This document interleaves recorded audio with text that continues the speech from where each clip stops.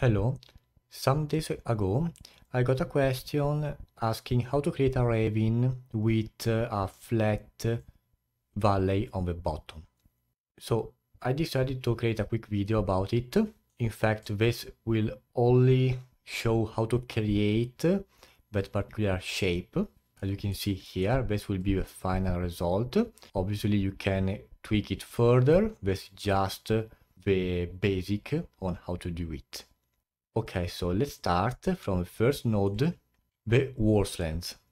Now, this node is used only to create the general aspect of the terrain. You can use whatever you want.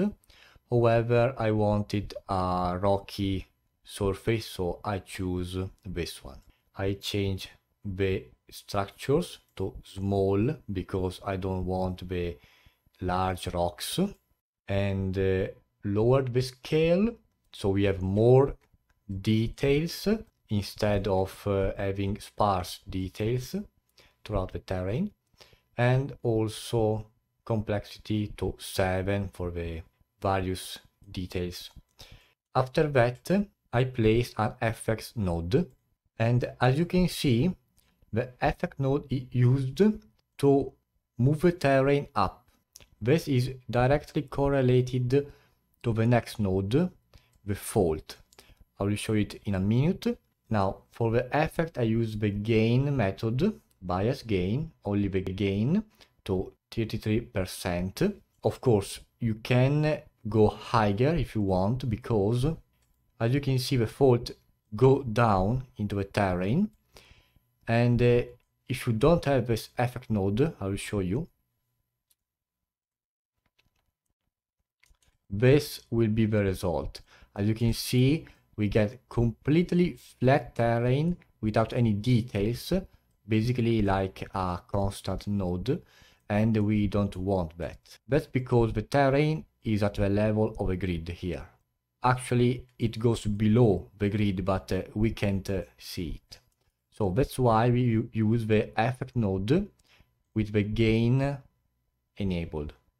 Now, for the fault, I change the width to simply get the shape that I want. The ravine is not like a canyon, it is smaller and thinner, so I think this size work quite well, but you can make it smaller or thinner, whatever you want. The scale, basically, if you lower it, you will get more curves and irregularities in your fault, and the higher the value, the straighter it will be the fault. Now I wanted like not too irregular, but neither too straight, so something like this, or maybe 0.4. Then I connected a height node. This is used obviously for masking. And be careful, because the height node is directly correlated to the height of your terrain. So if you change the altitude from the grid as well as the fault properties, you also need to change the value of the height node. In my case, it's 29% maximum, because I want to highlight the valley of the ravine, not the top part, only the bottom here. The height is used as a mask for this effect node here and another node here that I will explain. Now this effect node is used to basically flatten out the valley of the ravine, as you can see. I enable the clamp with clamp min at 8%. Again, this is correlated to the altitude and depth of your fault. Okay. Of course, if you bump up the clamp, it will lose details. In this case, it will become very, very flat. So you don't want to go very high. Okay, like this. Then I connected an erosion.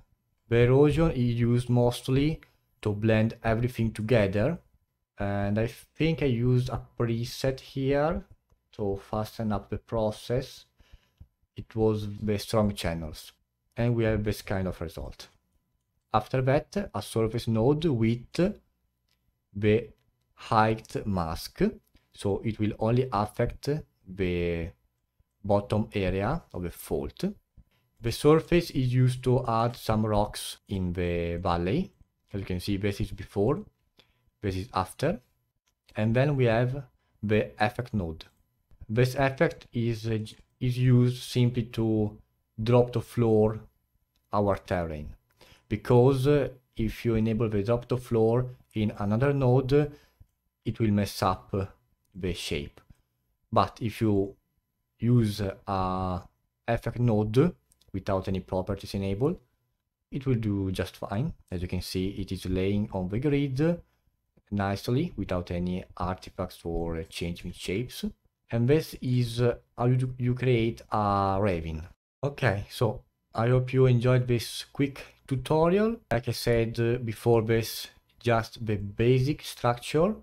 After these nodes, you can add whatever you want, change the terrain however you like. I recommend using mask so you don't mess up the fault. But if you enjoyed this video, leave a like to support the channel, subscribe to stay up to date with the latest content. If you have any question, comment below, and I'll see you in the next one.